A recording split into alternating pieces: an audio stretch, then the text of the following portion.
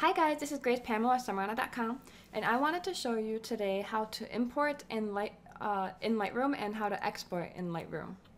So first I'm going to go ahead and show you how to import.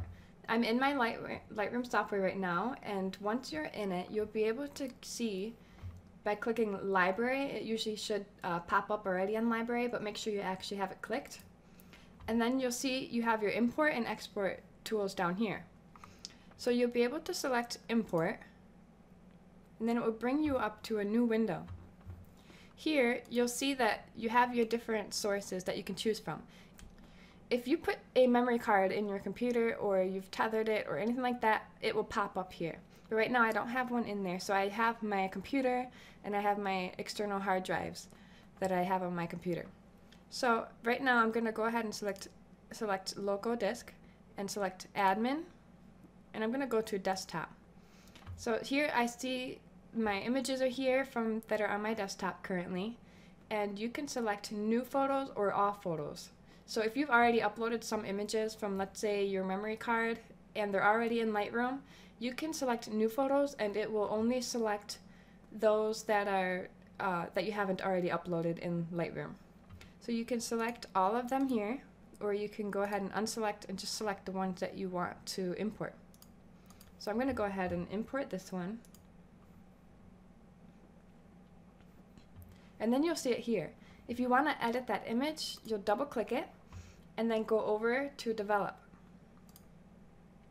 Here you'll be able to edit your Lightroom with your Lightroom presets over here, or you can edit it by hand here.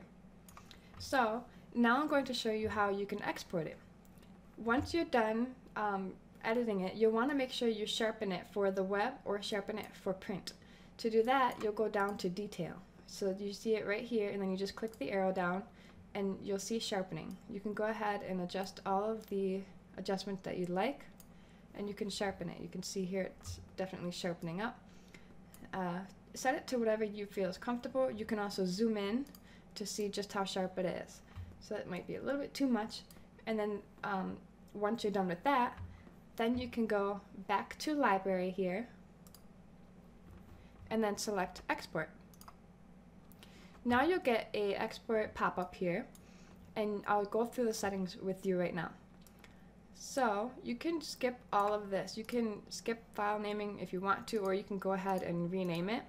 Video you can skip unless it's a video, and then go down to file settings, and these are the file settings that we have set. So you can select a TIFF file or PSD or whatever you like, but I'm going to go ahead and select JPEG.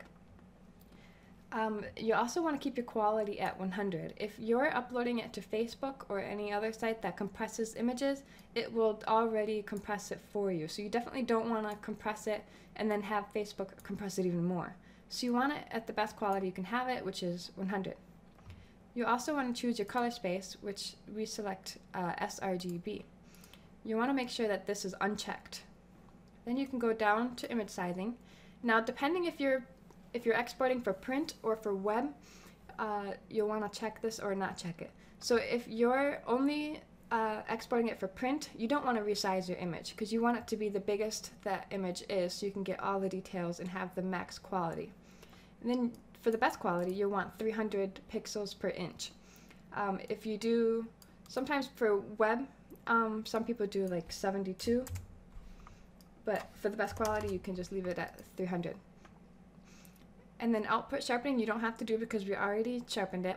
And then you can also add your information to the image if you want, or watermarking. Okay, so now if you want to resize it for Facebook or your blog or anything like that, you'll want it to be smaller. So then you want to check Resize To Fit.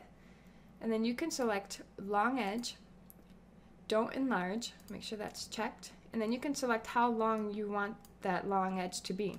So the go-to industry standard right now is 2048 pixels. And then again, you can either select 72 resolution, or you can just leave it at 300. All depends on what your preferences are. Once you're finished, you can go ahead and select export. Now I already exported it to my desktop. So I'm also going to use this opportunity to show you what you can do. So the first time you export it, it's just going to export, and then this pop-up won't even pop up. So let's say you exported a print image, and now you want to export the same image but resized for the web. Let's pretend like we already exported our print and now we're exporting for web. So instead of skipping, you'll want to select Use Unique Name.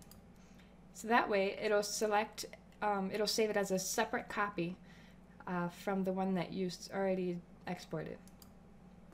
And there you have it. You can see up here, oh, it just disappeared, but if you rewind a little bit, you'll see that there's an exporting bar up here. And actually, let me do that real quick. So right up here, you can see it's exporting. So that means you can definitely see how long it's taking. So if you're exporting a lot of files at once, it'll definitely take longer. Or if you're importing like 300 files, you'll see up here how long it's taking. So I hope that was helpful, and thank you so much for watching. If you have any questions at all about this process, you can email me at any time at support@samana.com. So thank you so much for watching.